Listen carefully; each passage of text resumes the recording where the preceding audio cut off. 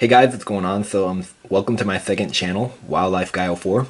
So in this video, this is going to be about wasps hatching from a nest. So I've been saving this wasp nest right here that I found inside this pill bottle. And wasps, they kept hatching out of this thing like crazy. See, one just hatched in there. So yeah. Oh.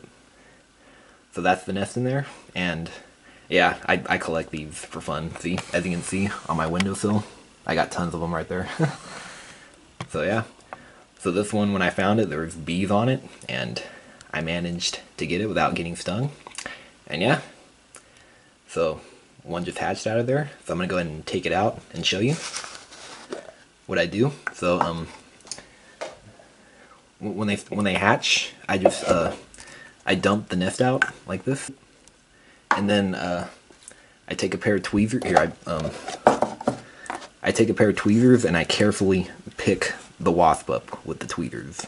I don't want to do it too hard though, because I don't want to squish him, but yep, just carefully pick them up like this. And then I put them into this box right here. There we go, like that.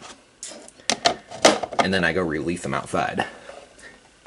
So yeah. And then I just put the wasp nest back inside the pill bottle. And I wait for more to hatch.